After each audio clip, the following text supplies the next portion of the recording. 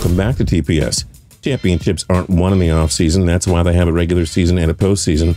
Sometimes a team adds too much talent in a single offseason to the point where people proclaim them as champions before the season begins. Let these star-studded teams serve as proof as to why doing that too early can be a big mistake. I'm Justin Fraction. Today we present the 10 most overhyped sports teams of all time. At TPS, we post videos every single day, so don't forget to click the subscribe button to subscribe. Then click the notification bell to be notified when we post a new video. And a big shout out to Anschel Bruckman for suggesting this video list. We hope you enjoyed, and if you have an idea for a cool video, let us know down in the comments section, and you never know, we might use one and give you a shout out. Number 10, 2017-18 Oklahoma City Thunder. The Thunder fared better than some expected in the 2016-17 campaign, the first year without Kevin Durant. Russell Westbrook won the league MVP award after leading OKC to 47 wins, but the Thunder wanted to compete for championships again. So GM Sam Presti went all out and added 2 perennial All-Stars. The first move was getting Indiana Pacers star Paul George, who told the team that he would leave in 2018 free agency. Presti got George for Victor Oladipo and Domantas Sabonis. Next up, Presti freed Carmelo Anthony from New York and acquired the Knicks superstar forward for Enes Kanter, Doug McDermott, and a second-round draft choice. With that, Westbrook had 2 All-Star sidekicks. While George and Westbrook turned in phenomenal seasons, Anthony had the worst season of his career. He couldn't get in sync with the offense, and the Thunder only won 48 games. They were eliminated by the 5th-seeded Utah Jazz in the opening round of the playoffs, and OKC would trade Anthony to the Atlanta Hawks in the offseason. So much for being a championship contender, the Thunder couldn't even win a playoff series. Number 9, 2013 Toronto Blue Jays. The Blue Jays had been bullied by the Boston Red Sox and New York Yankees in the AL East for 2 decades, and the front office saw 2013 as the prime opportunity to go all in. With the Red Sox coming off a last-place finish and the Yankees aging rapidly, Toronto sold its stacked farm system for veterans that could complement all-star sluggers Jose Bautista and Edwin Encarnacion. GM Alex Anthopoulos made a blockbuster deal with the Miami Marlins, sending a package of prospects and young players, plus veterans Jeff Mathis and Yunel Escobar. In return, he landed all-star shortstop Jose Reyes, stud pitchers Mark Burley and Josh Johnson, plus John Buck and Emilio Bonifacio. Next, Anthopoulos acquired NL Cy Young winner and knuckleballer R.A. Dickey from the New York Mets for a package of prospects, including future star Noah Syndergaard. The Blue Jays instantly became the World Series favorites, and they were the overwhelming pick to win the AL East. Well, that totally sucked. None of the Jays' marquee additions really performed well. Dickey turned out to be the one-year wonder many expected. The Jays finished dead last in the AL East with a 74-88 record. The aging and banged-up Yankees won 85 games. The Red Sox went from worst to the first and won the World Series. The more things changed, the more they stayed the same. Number 8, 2003 for New York Rangers. The Rangers had missed the playoffs for a franchise record 6th consecutive year in 2003, and general manager Glenn Sather had seen enough. Like any classic New York sports team, Sather threw money at big-named veteran players in hopes of a quick fix. The Rangers had already signed veteran forward Bobby Holig to a 5-year, $25 million deal the year before. During the 2002-03 season, they reacquired slick Russian scorer Alexei Kovalev. Later that offseason, New York signed Czech forward and 20-goal man Martin Rushinsky. So with Holig, Kovalev, and Rushinsky together for a full year, the Blue Shirts expected a turnaround and a return to the playoffs. And during the 2003-04 season, the Rangers acquired Czech legend Jaromír Jágr from the Washington Capitals in exchange for Anson Carter. So following all these major additions, how did things turn out for the Blue Shirts? Awful. The Rangers not only missed the playoffs, but they won a pathetic 27, 47, and 8, and had just 69 points, which placed them 4th in the Atlantic Division. Number 7, 2010 San Diego Chargers. The Chargers were going to break through in 2010. This was their year.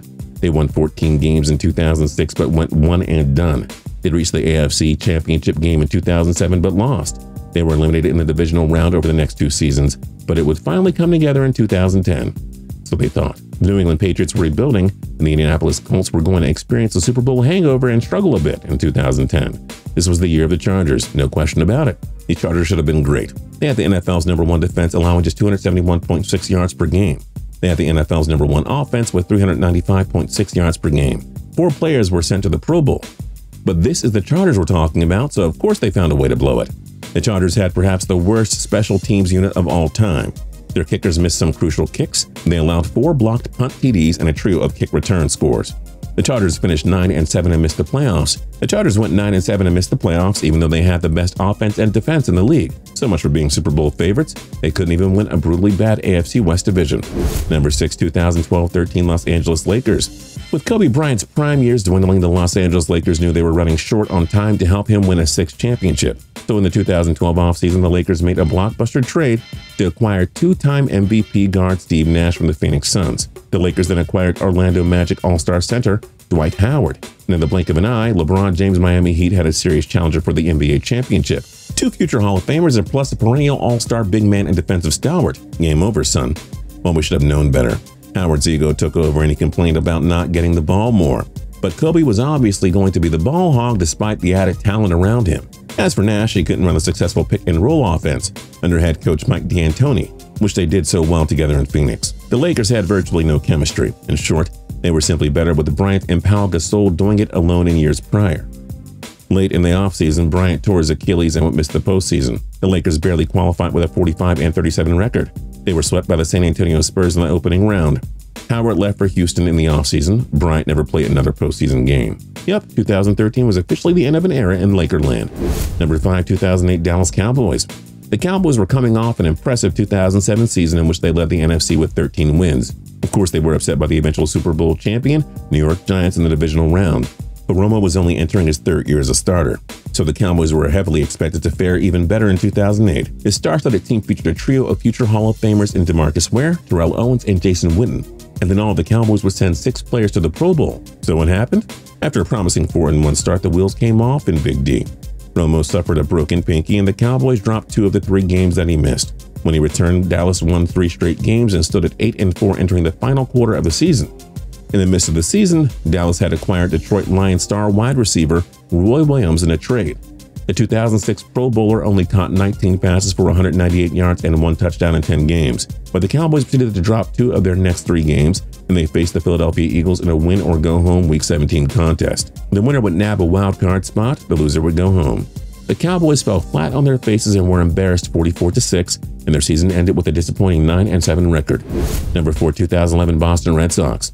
After a rare playoff absence in the 2010 season, the Boston Red Sox went to work in rebuilding a championship team. The front office traded for San Diego Padres All-Star slugger and Gold Glover Adrian Gonzalez before signing Tampa Bay Rays All-Star outfielder Carl Crawford to a 7-year contract worth $142 million. The Red Sox were an overwhelming favorite to win the World Series, and they lived up to expectations through the month of August. Gonzalez enjoyed an MVP-like year, while Boston's other star veterans like David Ortiz and Jacoby Ellsbury paced the offense. Although Crawford wound up being a huge bust in Beantown. Boston stood at 83-52 entering September, building a 1.5-game lead on the Yankees for tops in the AL East. They also led the Tampa Bay Rays by 9.5 games for the AL wildcard spot on September 3rd. Then one of the biggest collapses of all time happened. Boston somehow and someway dropped 18 of their final 24 games, while the Rays got hot and won 6 of their final 7 games. In September, the Red Sox dropped 6 of 7 meetings against the Rays too. In Game 162, the Red Sox blew a lead in the 9th inning and fell to the Baltimore Orioles. On that very same night, the Rays erased a 7-0 deficit and beat the Yankees in extras to clinch the wild card berth. The Red Sox parted ways with manager Terry Francona after the season. GM Theo Epstein left for the Chicago Cubs, and the Red Sox wound up trading Gonzalez and Crawford to the Los Angeles Dodgers in a 2012 blockbuster deal. Number 3, 2003-4 Colorado Avalanche. A perennial powerhouse in the Western Conference, the Colorado Avalanche were looking for that 3rd Stanley Cup that could have earned them the dynasty status, having won it all in '96 and 2001. The Avalanche lost legendary goalie Patrick Waugh to retirement in 2003, but the front office made up for it by signing 2 future Hall of Famer forwards in Paul Kariya and Teemu Selanne. Both players who shined together in Anaheim took pay cuts to join Colorado in hopes of winning a Stanley Cup. The Avs are already loaded with 3 future Hall of Famers in Joe Sakic, Peter Forsberg, and Rob Blake. They were also carried by reliable stay-at-home blue liner Adam Foote and sniper Milan Hajduk. There was no doubting that the Avalanche were the team to beat entering the season. At least that's what we thought. Kariya only had 11 goals and 36 points on the season, way below his usual numbers. Ditto for Selanne, who only had 16 goals and 32 points. The Avalanche won 40 games, registered 100 points, but everybody expected more. That was only good enough for the 4th seed in the West, and the Avalanche wound up being eliminated by the San Jose Sharks in the 2nd round of the playoffs. So much for being a super team, so much for dynasty status. Number 2, 2003-4 Los Angeles Lakers. 2004 was really the year of overhyped super teams, eh? The Lakers were shooting for their 4th championship in 5 years. With Shaquille O'Neal and Kobe Bryant, the Lakers were always going to have a chance. But in the 2003 offseason, LA stacked the team with 2 marquee additions. The first was Utah Jazz icon, 2-time MVP and 14-time All-Star Karl Malone, who wanted the chance to win a title. The Lakers also had a 9-time All-Star point guard Gary Payton, who was nearing the end of his prime and wanted a shot at the title. During the season, the infamous Shaq-Kobe feud reached its breaking point, which led to a toxic locker room environment. Malone missed half the season with a knee injury, and the Lakers went just 56-26, which was very disappointing for a team with 4 future Hall of Famers. Well, the Lakers picked it up and got to the NBA Finals, where they met the heavy underdog Detroit Pistons. Instead of winning their 4th title in 5 years, the Lakers were completely overwhelmed by a Detroit defense led by Ben Wallace, who shut down Shaq. The Pistons shocked the Lakers in 5 games to win the championship. Shaq requested and received a trade to the Miami Heat in the offseason. Head coach Phil Jackson left the team as well, though he'd return 2 seasons later. These Lakers were supposed to run away with the championship, but getting embarrassed by an inferior Pistons team made the purple and gold one of the most disappointing and overhyped teams ever. Number 1, 2011 Philadelphia Eagles. Because of a resurgent year from Michael Vick, the Philadelphia Eagles won the NFC East in 2010 with a 10-6 record. The Eagles wanted to build on that, so they went all out and threw a bunch of money around in free agency. For insurance sake, the Eagles signed dual-threat QB Vince Young to back up Michael Vick. They landed the top prize of free agency in Pro Bowl cornerback Nnamdi Asomugha, giving him a 5-year deal worth $60 million. The Eagles also signed defensive lineman Cullen Jenkins to a 5-year deal worth $25 million. He was coming off of a Super Bowl championship with the Green Bay Packers. The Eagles also gave Pro Bowl pass rusher Jason Babin a 5-year deal worth around $30 million. Young would later proclaim the Eagles as the dream team. As if the trio of Vick, LaShawn McCoy, and Deshaun Jackson weren't scary enough, the Eagles were primed for a Super Bowl run, except they weren't. Asomugha was a major bust of the signing. He was hampered by injuries and was a poor fit in Philly's defensive schemes. Vick, coming off an $100 million extension, couldn't regain that 2010 magic and missed 3 games. The Eagles lost 8 of their first 12 games, so they managed to win out to salvage an 8-8 record. But a 500 record season was not what the Eagles signed up for. They were supposed to win a Super Bowl, for crying out loud. Young's proclamation of the Dream Team wound up being kind of wrong. What other teams were overhyped and failed miserably? Let us know your thoughts in the comment section down below. Don't forget to like, comment, and subscribe. We'll see you guys next time.